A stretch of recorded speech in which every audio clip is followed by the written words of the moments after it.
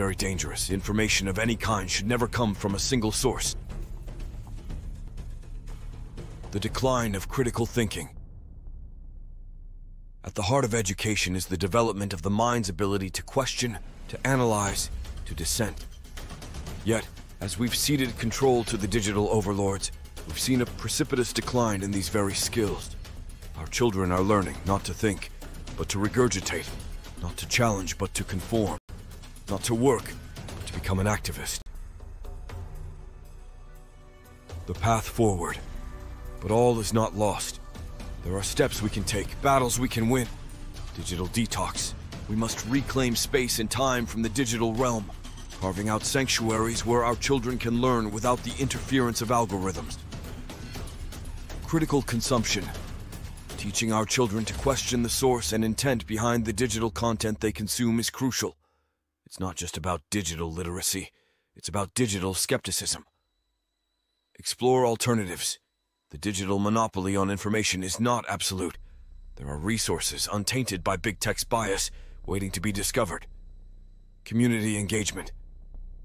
It takes a village not to raise a child, but to protect one.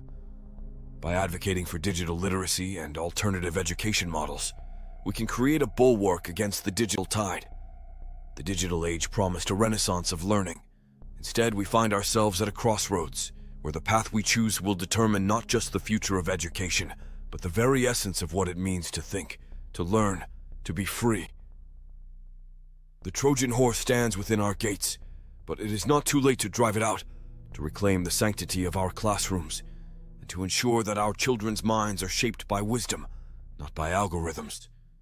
Let's stand together for the sake of the children, for the future of education, for the preservation of our most fundamental freedoms.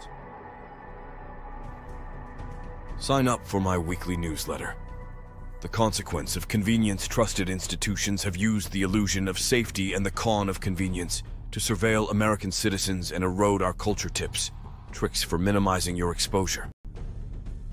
The battle for our children's minds is not fought on distant shores, but in the very classrooms they sit in. The great digital deception isn't just a challenge.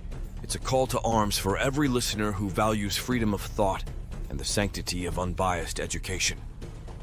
In the week ahead, I challenge you to engage with your local educators, question the digital platforms in use, and foster an environment of critical thinking and inquiry in your homes.